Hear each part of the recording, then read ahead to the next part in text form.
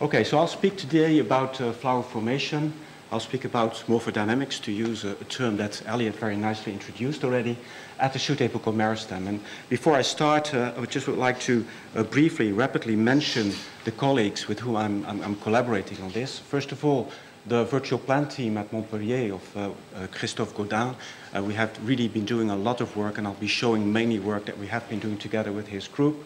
Also acknowledge collaboration with Grégoire Malandin from Sophia Antipolis, and I'll also refer to work that we did together with Elliot Marowitz and Marcus Heisler, and with Henrik Johnson and Paul Krupinski.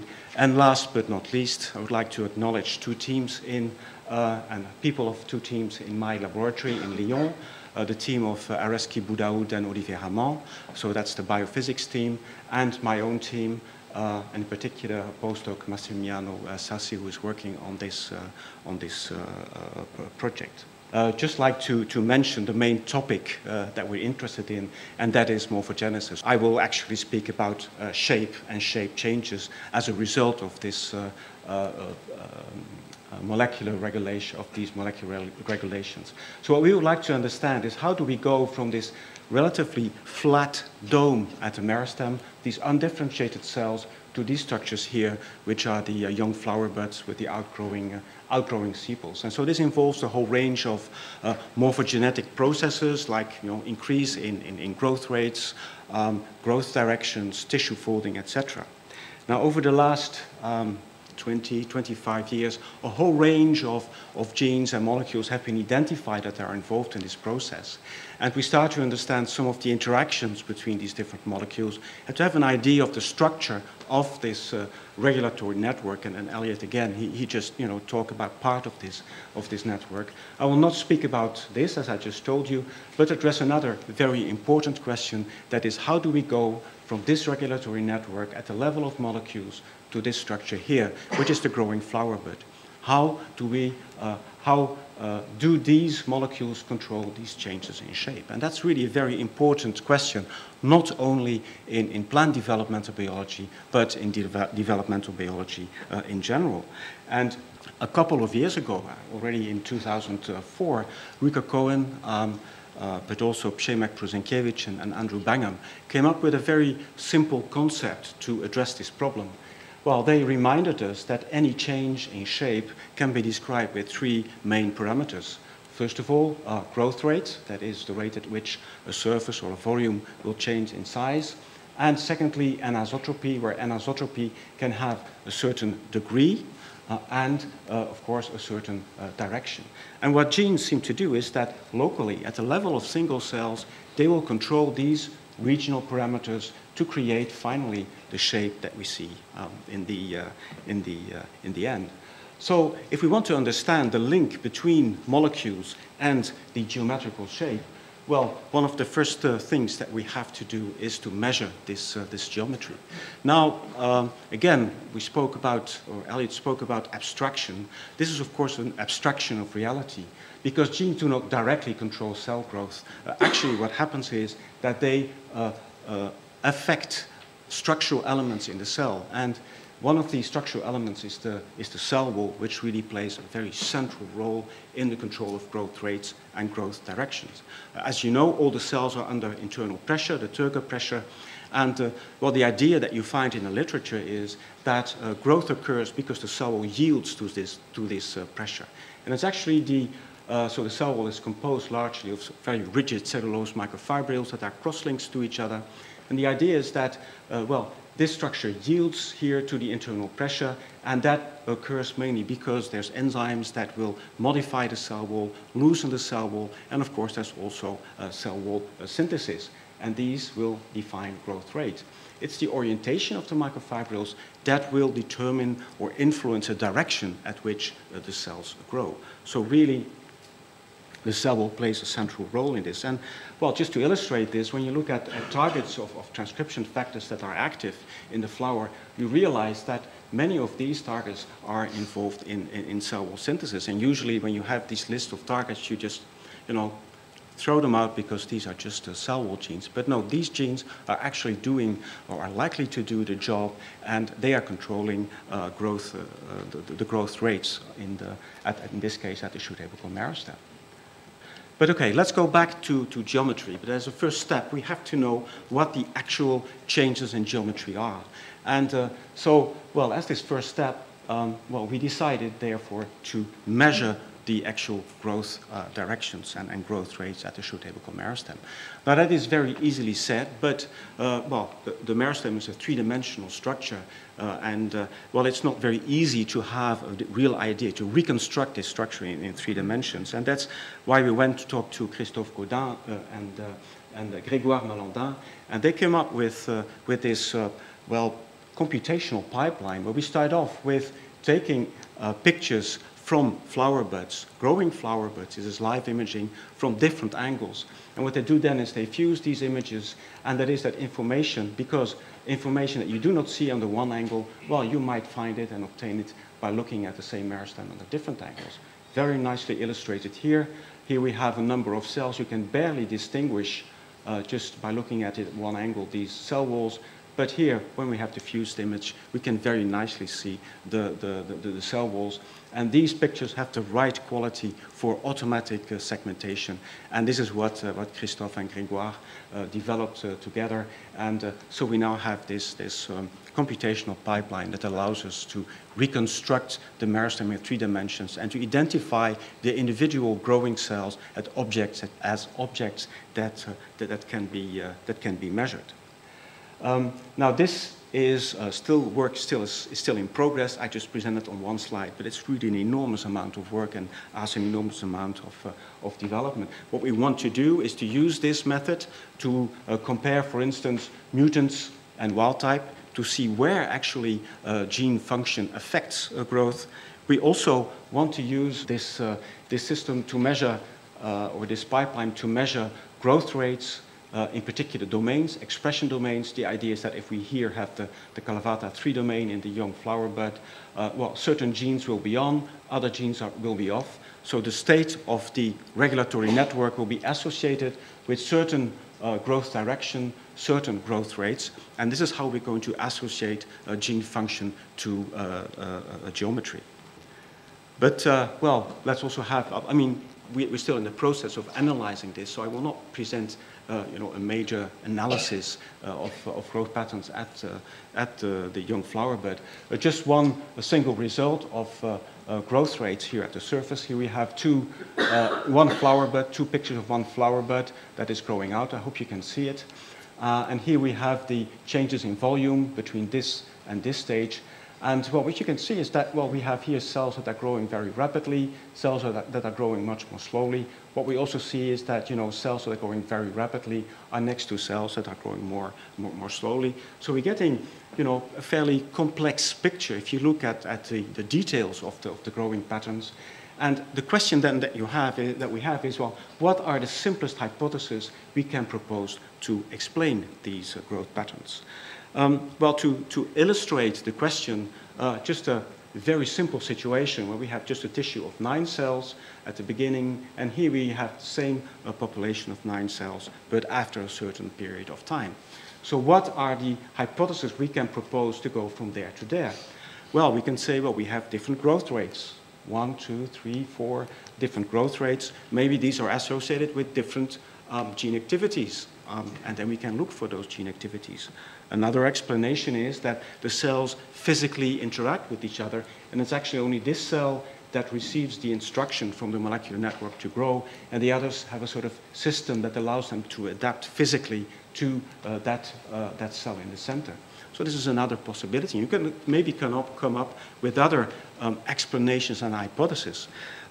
And, well, in this case, it's a very simple situation, only 9 cells. But so if we then return to reality and we look here at the detailed growth map of a young growing flower bud with, well, this is the flower bud, the main meristem, and here the boundary, where you realize it's much more difficult to explain these patterns of growth on a purely intuitive basis.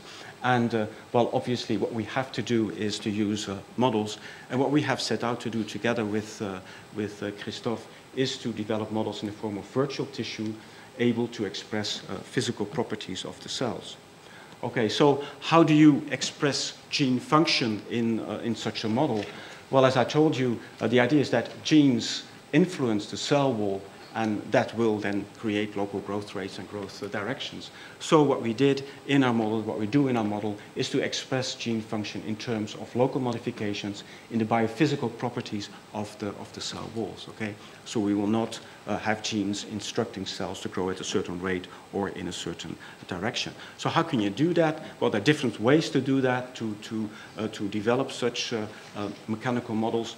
One that we have been using with Christophe, but also with Hendrik Johnson, is based on the use of springs. So a spring has a certain rest length, it has a real length, and you can make you know, this network of spring, and then every cell wall here is represented by a spring. You can put that under tension, and then the forces exerted here to these cell corners will depend, of course, on the difference between L and L0, but also on the stiffness on the spring. You can then introduce growth in such a system by synthesizing new springs, or new to lengthen actually the spring, to change the rest length of these springs.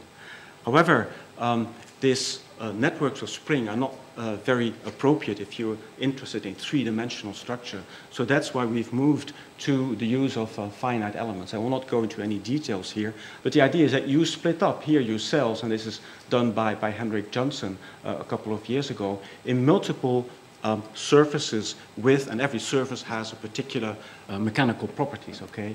And so we can use this, well, this is also finite element models also used to describe, for instance, mechanical properties and forces in airplanes, in buildings, etc. But you can also use it, well, to describe tissues.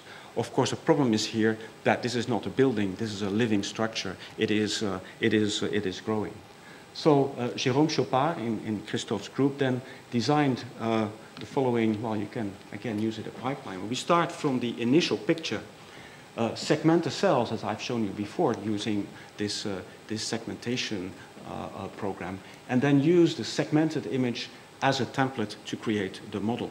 And you will see the finite elements here appear. I mean, it's less detailed than in this case because well, we're dealing with a growth. We want to model a growing system, so we don't have as many finite elements. But nevertheless, here's the model, and we can start to play with it. Okay. So in the remaining part of my talk, what I will do is to tell you how we are using the model to propose hypotheses. And well, since we're only at the beginning, I'll only present you our first qualitative attempts to model organ outgrowth. So we're just trying to play with the model and see if we can have it produce a primordium. So what instructions would you give here to this model to have it make an organ? Well, what is the simplest possible hypothesis? Well, one idea is that in young organ primordia you find a whole range of genes expressed that are associated with cell proliferation. In the young flower we have I integumenta, for instance, that has been associated with increased growth rate. So the most simple hypothesis would be that in a young growing primordium, the genes cause loosening of the cell walls. So we can take our model, we can choose a number of cells here and loosen the cell walls, the mechanical elements in these cells. And here you see the result of this simulation. These are the cells here that were selected. The cell walls were loosened. And here you see the final result. I hope you can see it. A very nice bump that is growing out of this model. So we get a very nice defined primordium, if you want. And interestingly, although we didn't really program this, we see that these cells start to grow in certain directions. So although we only program the stiffness of the cell walls, in the end, we get the anisotropy for free. Okay, so we start to have some very interesting properties there. the thing is, okay, this is a very simple hypothesis, but how plausible is it? And when you go back to the literature, you realize that meristems are physically not homogeneous. And in particular, you find a very, very strong idea, that is that the outer layer of the meristem is more rigid than the inner layer. So, therefore, we take again our model and we introduce this information as well in the model, and we make the surface layer 5 times more rigid than the internal cells, okay? So this time, since we want to make a flower, we choose 4 zones of cells that will loosen their cell walls, and of course we have this surface layer being more rigid than the internal cell layer. And here you see the result of this simulation. This time what you see is that, okay, we still have cells that are growing more quickly than others. That's fine, that's what you expect in a young primordium. But we do not see a very nicely defined bump or, that is growing out. We don't see a very nicely defined boundary. So the question is, okay, we have added an hypothesis there that we find in the literature. We don't find this time back something that we would like to see, that is nicely defined primordia. So we go back to the data, the growth data that I showed you before. And when you do that, you realize that actually at the level of the boundary here of the primordium, here's the boundary, these are these cells, the cells are growing at an extremely low rate. So, therefore, we can add a third hypothesis to our model and say, well, okay, these cells apparently have to grow very slowly. And so what we do is we make the cell walls in these cells very, very rigid so that they will grow much more slowly. And so the result is shown here in this small movie. So we have these red cells where the cell wall is loosened. Here we have these boundary zones where the cell walls are rigid. And we have the internal tissues that are mechanically very, very weak. And here you see the result of this simulation. And, well, I realize that I have to show you this one because I had to change computers because there was this problem with my computer, so I put the wrong movie in. But here you see the result of that simulation. What you see is that we have, again, very nicely defined primordia here and here, very nicely defined boundary here and here. And so this means that a surface more rigid than the interior, cell wall loosening in organs, and boundary stiffer with stiffer walls gives you a shape that starts to look like a flower. Of course, there's still a lot of difference between this structure and the real young flower bud, but nevertheless, we start to approach something that looks like a flower. And actually, the movie I showed was for the second simulation. I apologize for that. Okay. So, okay, now we start to have an idea of the type of hypothesis that we have to introduce. And cell wall loosening is a very strong part, it's a very strong hypothesis in this, but how to test this, okay? So if wall stiffness should be reduced in a primordia, well, we have to somehow test that hypothesis. And how do you do that? Well, we were contacted by colleagues close by, physicists close by from the Laboratoire Joliot-Curie, and they said, well, what you have to do is to measure physical properties of the cell wall. And so Olivier and I then went to see them, and what they proposed us is to use atomic force microscope. And well, I'll try to explain how this works very briefly. You have a cantilever and a very fine point or needle, if you want, that is in the nanometer range, a very, very fine point, and you just push then on the surface of your meristem, for instance, and this will cause the cantilever to bend, and this bending is then measured, and this pushing is done by a piezoelectric system, and then the bending of this cantilever is measured using a laser. So depending on how stiff your surface is, you get bending curves that can be different. And well, of course, if you have a very stiff surface, you get a different curve from when you are just pushing on an elastic surface, because first of all, the elastic surface will yield, and only then when you're pushing further, you know, it will become more and more difficult to deform or to change the shape of this elastic surface. Another problem we encountered is, well, okay, the meristem itself is completely covered by flower buds. How do we access the atomic force with the atomic force microscope? And well, we haven't really found a very good solution, but one of the solutions we found was to use this mutant, the pin-formed mutant, which doesn't transport auxin, is unable to initiate primordia.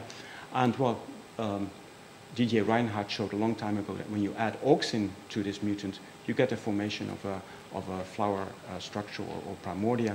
And we use this system to measure actually the mechanical properties at the surface of this meristem. So here's the setup.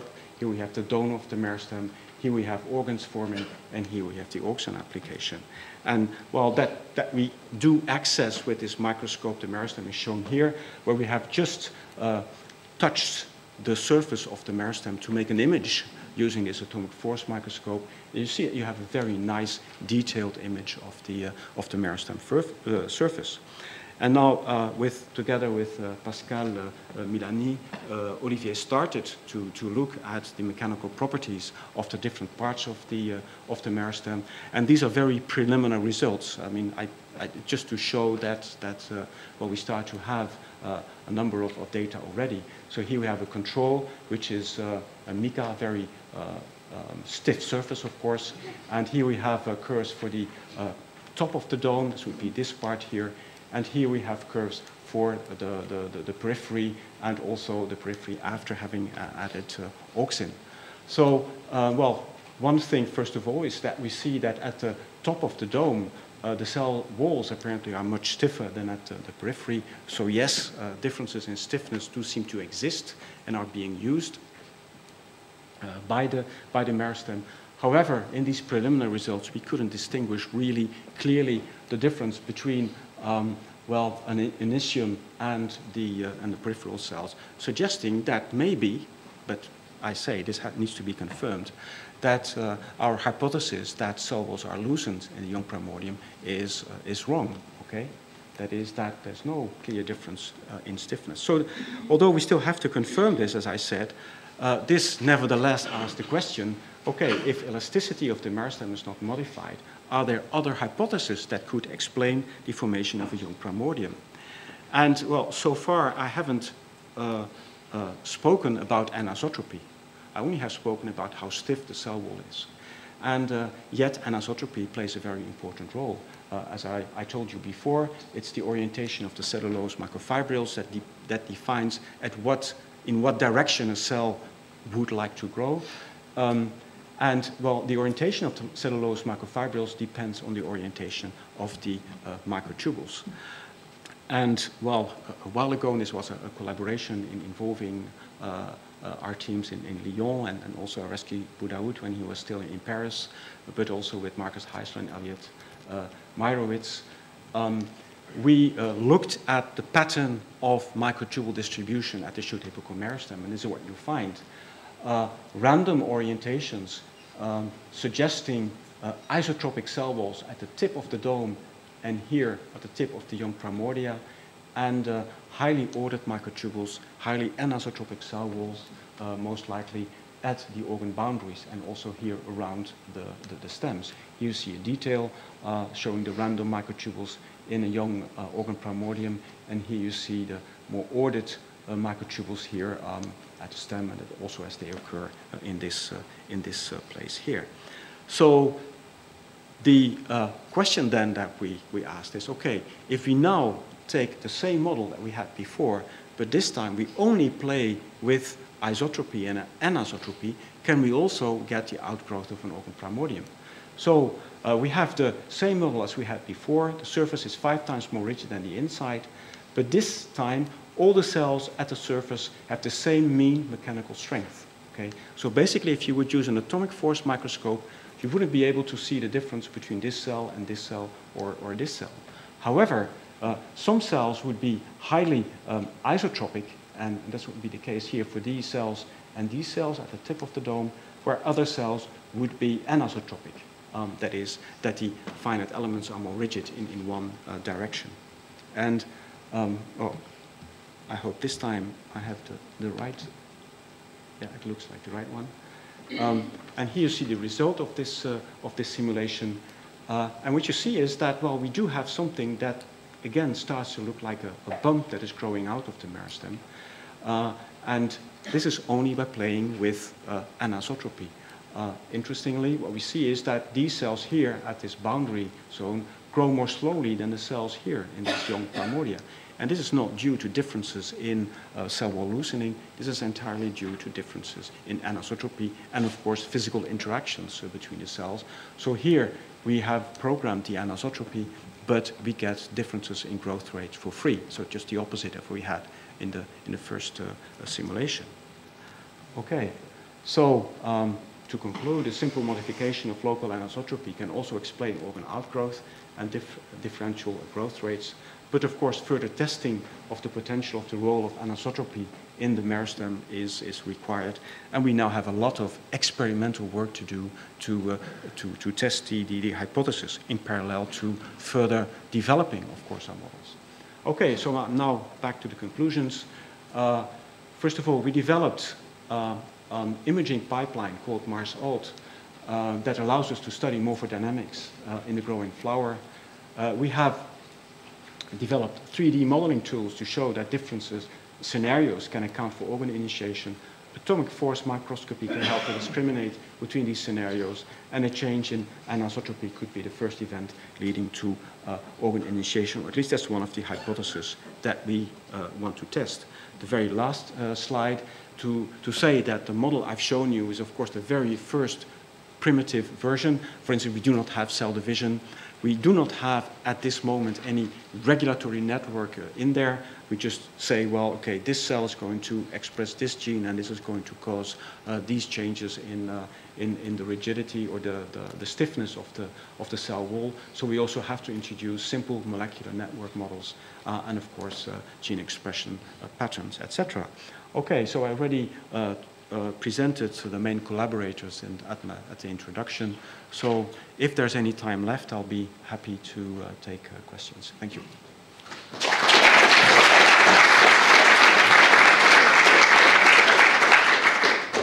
I was wondering whether Turger affects the atomic force microscopy measurement. So is a rigid, if you take a balloon blown or not blown, will it give you the same result for the material? Well, there has been a long discussion that we've had in the lab, and that has been tested and modeled as well. The type of atomic force microscope that is being used here is supposed to measure only the real surface of